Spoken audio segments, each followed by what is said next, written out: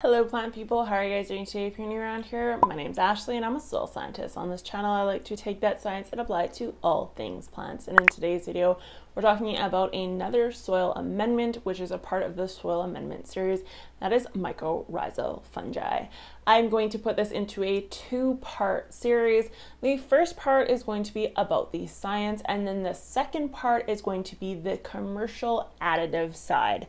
I could not put this all into one video and capture your attention the entire time, and this is a topic I'm incredibly passionate about, so I thank you guys so much for asking about it. I'm definitely looking forward to filming these videos. The reason why I enjoy this topic so much is because I actually spent time in the field researching the commercial side of these products. I cannot say what product it was. I can't even say what company it was for, just due to NDA purposes, but I can give you a sneak peek into the science and a little bit of a sneak peek on the money grab commercial side of this soil amendment. So what exactly is mycorrhizal fungi? Well, it is a fungi that does not have a fruiting body, meaning it doesn't have the typical mushroom look to it, and it actually kind of looks like cobwebs or almost like an extension of your plant root.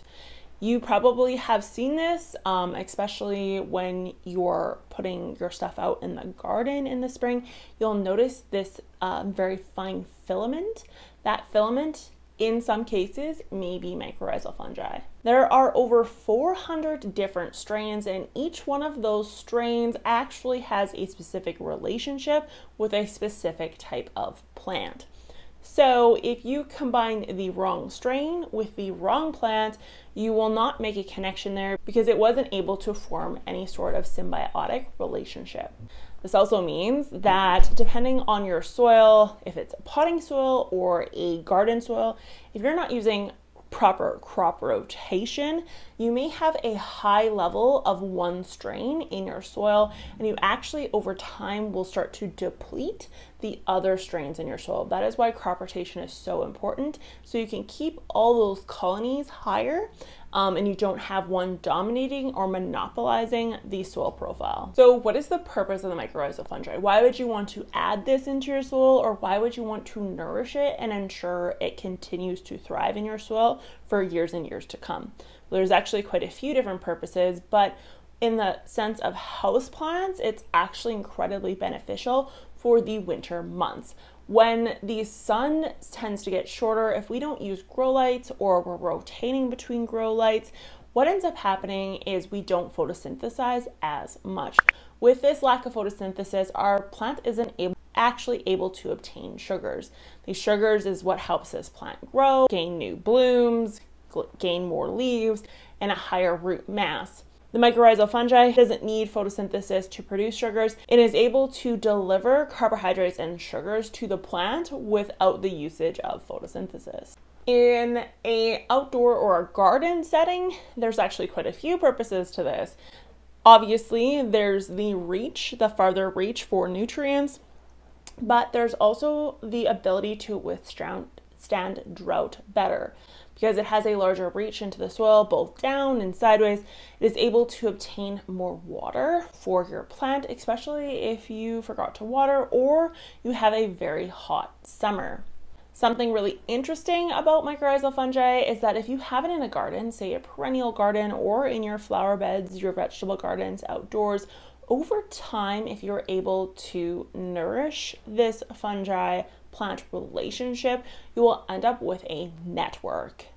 This network is called the mycelia network, and essentially what it does is it interconnects all your plants. This can take years to form.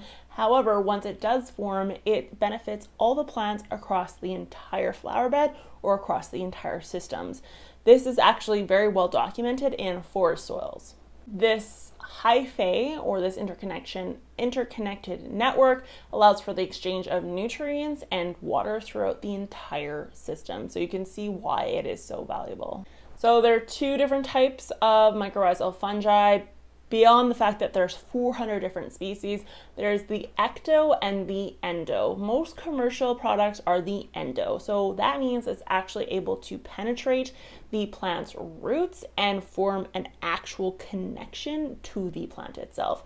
The ecto actually just sits on the outside or the surface of the root, and it doesn't penetrate into it. There is a natural presence in soil outdoors, which would be your ground soil, but there is typically not a natural presence in potting soil unless it's been added into the potting soil itself, whether that be through an inoculant or through a potting soil that says that it's infused or enhanced with. So there are a few different ways to preserve this fungi and these spores in your soil. If you have potting soil, there are some key things that you will want to keep in mind.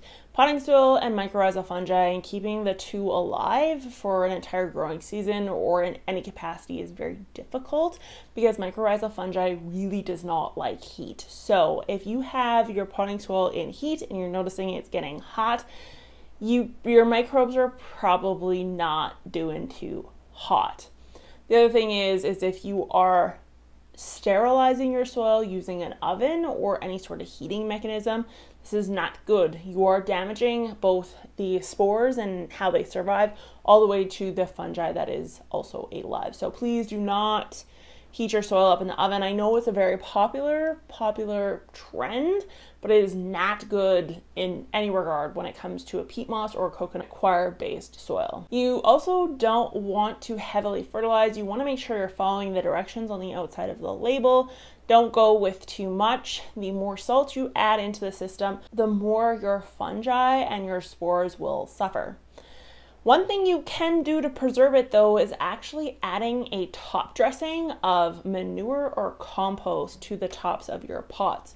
What this is going to do over time as you water, it's going to leach down into the system, which is actually going to feed that mycorrhizal fungi and keep it happy and healthy and multiplying exponentially. So do not shy away from top dressing houseplants, vegetables, whatever it is. If it's in a pot, top dress with some sort of manure or compost. But the biggest thing, beyond fertilizer and all that stuff, is just really try to prevent the solarization of your soil, meaning the heating of your soil. For garden soil, it follows the same rules. You don't want it to heat up. You also want to top dress with a manure or a compost. But in order to achieve that network, that mycelial network, the hyphae reach, you actually don't want to till your soil either. That means no rototillers, no shovels. You need to have a no-dig garden. The problem with this is even if you say once a year, that's it, that's all I do it can ruin years of buildup of that hyphae, and it will take years to redevelop. So please try to avoid it at all costs.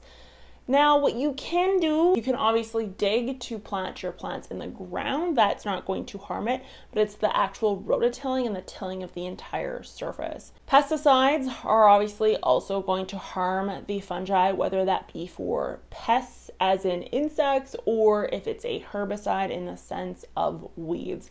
Both of these products are going to hurt or harm that fungi family. Then again, solarization. So if you're an organic gardener and you're using plastics or some way to heat the soil in hopes of forcing those weed seeds out, then you are potentially harming your fungi.